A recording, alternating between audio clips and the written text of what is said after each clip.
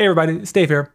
In one of my previous videos, used EVNG as the underlay for my NSX-T environment, and I had a couple questions around how I configured EVNG itself, but also the virtual switches on my ESXi host. So in today's video, I hope to provide a little bit of insight on that, and hopefully you find the video helpful. As you can see here, I have my ESXi host, and it contains some virtual machines. It has 7 virtual switches configured, which we'll talk about here shortly, but it also has EVNG configured. In today's video, I won't be going over the configuration of the spine leaf topology. I did that in my previous video, so if you're interested in that, links are in the description below. Today we're going to be focusing on these clouds and how they relate to these PNets on the left hand side. In today's demo, we're going to be building out cloud 1 and cloud 6. Now these clouds, they're associated with these PNets. See, I have them highlighted, these numbers highlighted in orange. So cloud 1 is going to be associated with PNet 1, and cloud 6 is going to be associated with PNet 6. And these PNets are then bridged to the interfaces that we create and attach to the EVNG virtual machine. So in this case, PNet 1 is bridged to ETH1, and PNet 6 is bridged to ETH6. This is important because if we want leaf 2 and leaf 1 to communicate with our edge nodes, so edge node 4 and edge node 2, we want to make sure that we plug these interfaces in the corresponding port groups. So as you can see here, I have 7 virtual switches, and each of these virtual switches have a single port group associated with them. And we'll take trunk 2 that you see here. This is a port group. And you can see I named cloud 1 trunk 2 as well, just so I can visually see that, have that mapping in my head saying, hey, cloud 1 is going to be associated with this port group here. And the same thing with trunk 01. It's associated with this trunk 01 port group. When we're attaching those network adapters, we want to make sure we put them in the corresponding port groups. So in this case, PNet 1, which is ETH1, is going to be in trunk 2. As you can see here, we have EVNG right here. Same thing with PNet 6, which is ETH6. And you can see that virtual machine is right here, which is EVNG itself. Now, these other virtual machines that you see, since we want to peer with our NSX-T edge nodes, those edge nodes are also have network adapters that are associated with this port group, so they can directly communicate with each other. Now, all the virtual switches have promiscuous mode enabled. They're trunking all VLANs. And out of all the virtual switches you see here, there's only one virtual switch that has a physical adapter associated with it, and it's this EVNG external. And it has a VMNIC 7 adapter, which connects to my 10 gigabit switch in the physical world. So this is what allows EVNG to get out to the internet. So with that, let's jump back over into the demo environment. We have virtual switch 1 through 7. These virtual switches are what we're using in today's demo. If we expand virtual switch 1, we have our out-of-band management network. And again, it has promiscuous mode enabled. This is set to accept. It also has jumbo frames enabled. All the virtual switches that I'm going to discuss today, they have jumbo frames enabled, they have promiscuous mode enabled, and they're trunking all VLANs. Right here. The virtual machines associated with the out-of-band is my domain controller, which provides DHCP to those Cumulus switches. And then I have my management VM, which is where I run those Ansible scripts from. And then I have EVNG itself associated with this. Switch 2 is the ESXi management network. And again, trunking all VLANs. And I have my ESXi 01 associated with it, as well as EVNG. Virtual switch 3 and 4, these are my trunk ports to the edge nodes. And as you can see, if we look at the virtual machines, we have edge node 2 and edge node 4. Trunk 2, we have edge node 2 and edge node 4 as well as the EVNG. Virtual switch 5 is the only one that has a physical adapter that I mentioned earlier that goes to my my physical switch, and it's on VLAN 301, and this is what allows traffic to communicate out to the internet. And then lastly, these two virtual switch 6 and virtual switch 7 have a couple port groups, one called uplink 1 and uplink 2. And again, this contains that nested ESXi 01 and EVNG itself.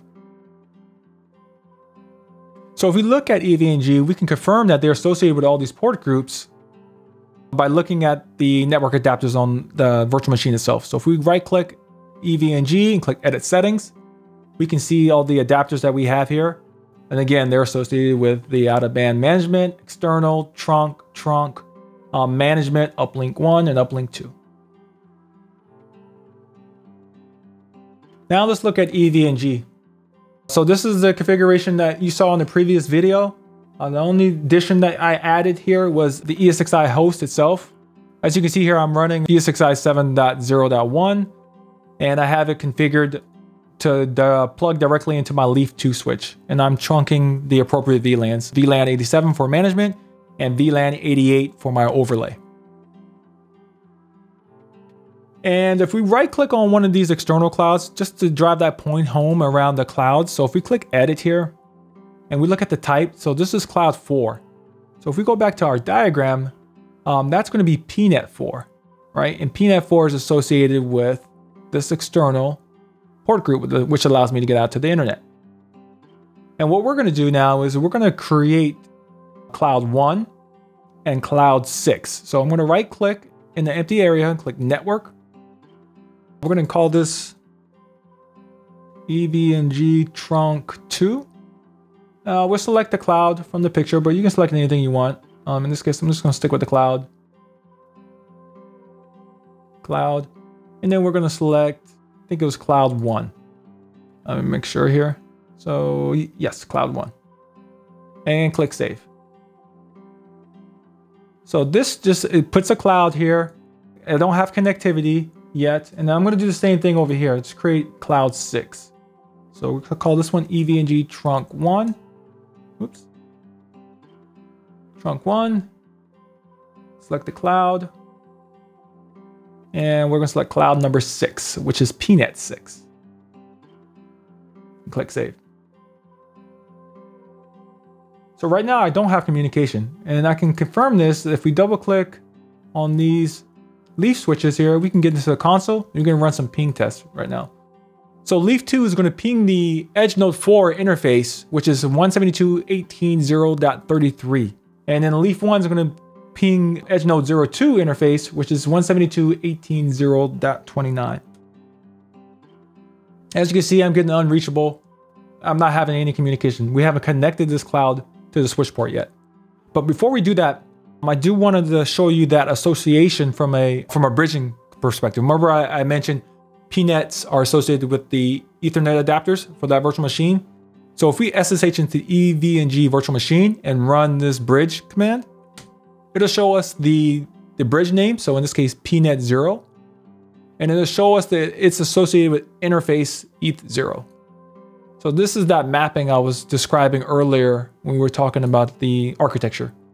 PNet 1 is associated with ETH1. ETH2 is associated with PNet 2, so on and so forth, down the list here.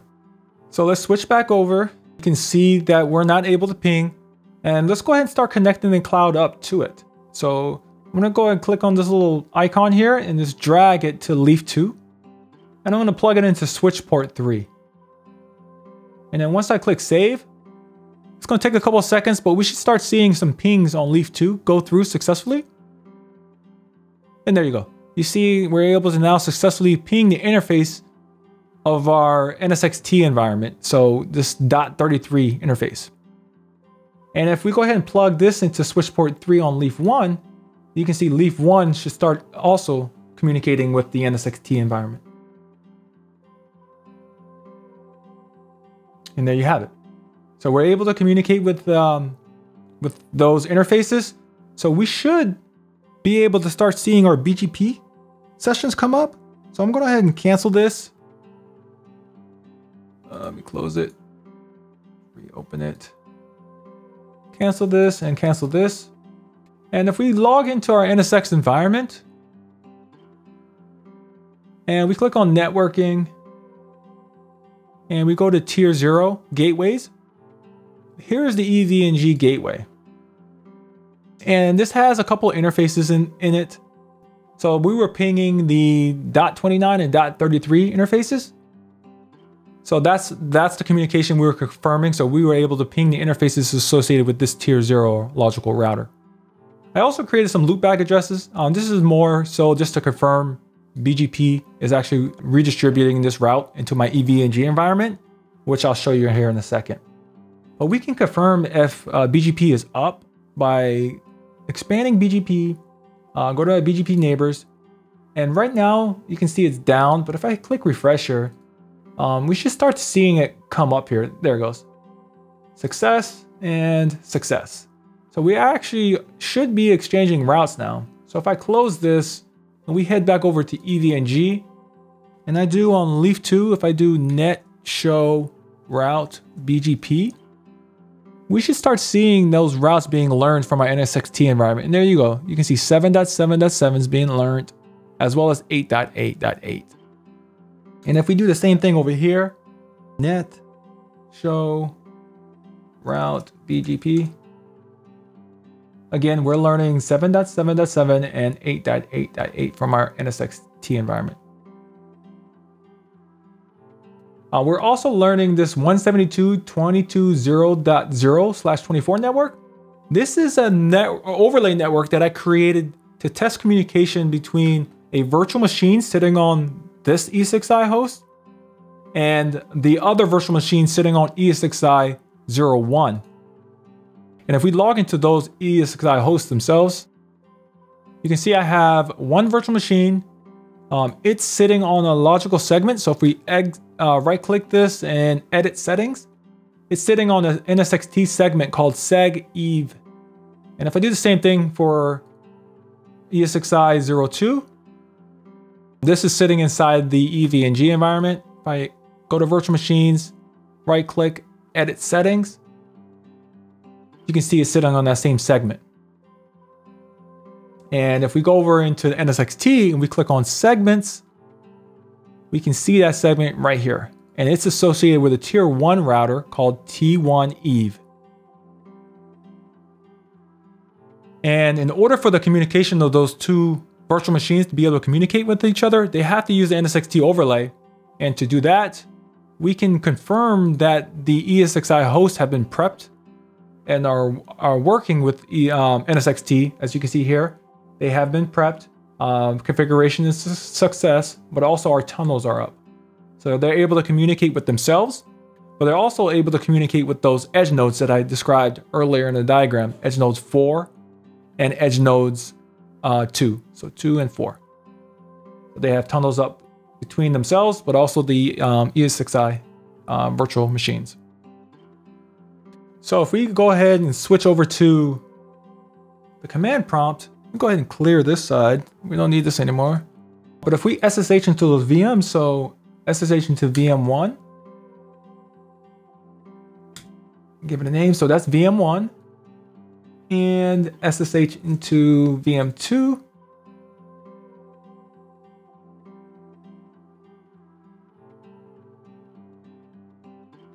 there's VM2, and let's go ahead and do an if command so we can see the IP addresses of each other.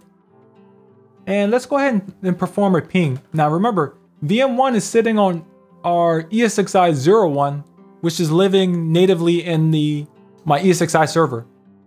And VM2 is sitting on the nested ESXi 02 VM that is hosted in the EVNG environment. And the way they're able to communicate with each other is by using the NSX-T overlay. So if we try to ping each other, so ping 172.22.0.42. Oops, hope if I spelled it right. There you go. You can see that we're able to ping that workload. I'll go ahead and cancel that one, and we'll do the same thing over here. Ping 172.22.0.41. And I'm able to ping. And remember, I told you that our leaf 3 is responsible for getting us out to the physical side of being able to communicate with the internet. So let's go ahead and see if we can, these VMs can ping the internet as well. So if I go ping 1.1.1.1, you can see that I am able to ping the internet. Ping 1.1.1. So that's it. That's going to wrap up this video. Hopefully you found the video helpful. If you did, please hit that like button and consider subscribing. And I'll see you in the next video.